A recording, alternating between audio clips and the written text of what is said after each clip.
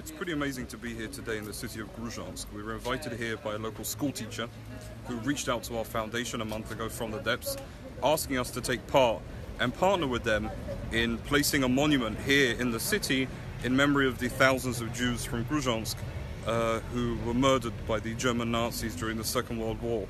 And I hadn't heard really of Grudziadz before. It's a small city about 30 kilometers north of Torun in Poland. Regardless, we agreed and decided to take part in placing and building this monument. And then this all happened literally a month ago, and a very strange thing happened. I was here just a few weeks ago in Poland with my grandmother, and my family, we know we're from Dobrzyn nad Wisłą, a small city not too far from here. And we'd always had a level of history of our family that we knew about. So we knew they were from Dobrzyn, but very little beyond that. And the memories and testimonies that we had are few and far between. In fact, the only things we really have are a few pictures that were taken when my great-grandfather and great-grandmother came back to Poland in 1933 to visit their family, the brothers and sisters who sadly were all later murdered in the Holocaust. And one of these pictures is a picture that I've always had and sort of been with me. It's in my office in Poland. It's a picture that means a lot to me. We always guessed where it could have potentially been taken. We never knew where. And in fact, this is the actual picture that I just took off the wall this morning. This is a picture. This here in the photograph is my great-grandfather. This is my great-grandmother. And the rest of the people that was his brother, but everybody else, we didn't know who they were. My great-grandfather never spoke of his family very much after the Holocaust. It was too painful an experience for him. And we never knew where this photo was taken. And only 2 weeks ago, when my grandmother was here in Poland, we met with a local in Dobrzyn nad Wisłą who was able to recognize that this picture was in fact taken here in Grudziadz. And following that, we reached out to the teacher who we worked with to build this monument here today, and she looked at the local register and told me that it is in fact true that my great-grandfather had 2 brothers who lived here in this city.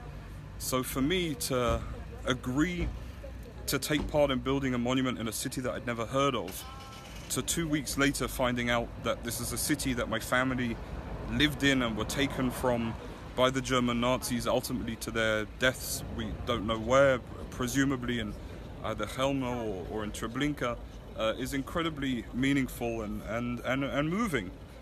And so we're back here sort of for this weekend, just with this unique opportunity to place this small plaque in memory and in memorial of the Jews who were murdered here. We just took the plaque down with the local mayor's office.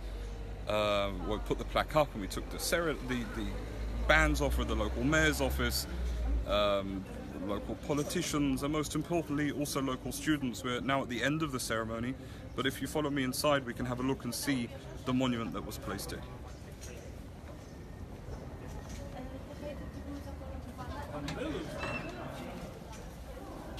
It's actually inside the mayor's office, the local municipality. Now if you follow me over here and just go up,